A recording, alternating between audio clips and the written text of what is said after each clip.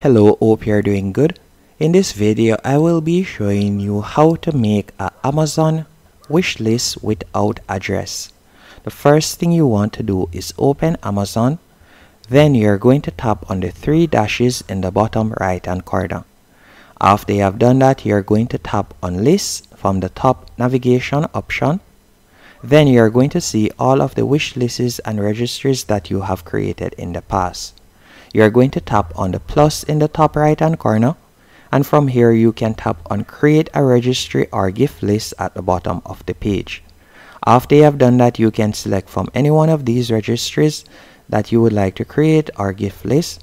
I'm just going to select other occasions at the bottom of the page. Then you can input your first and last name, so I'll do that right here.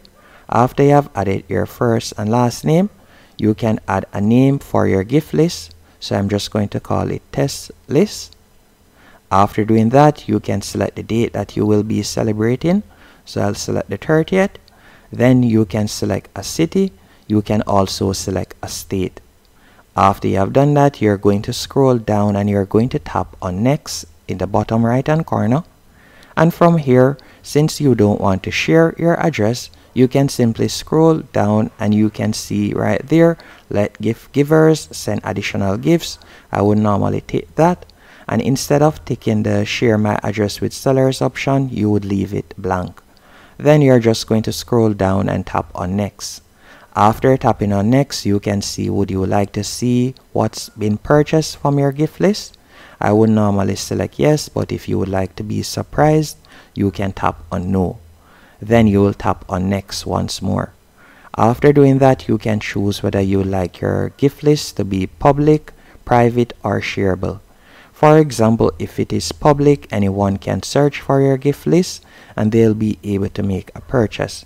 If you tap on shareable, this means that only persons that you share your gift list link with will be able to see your gift list to make a purchase.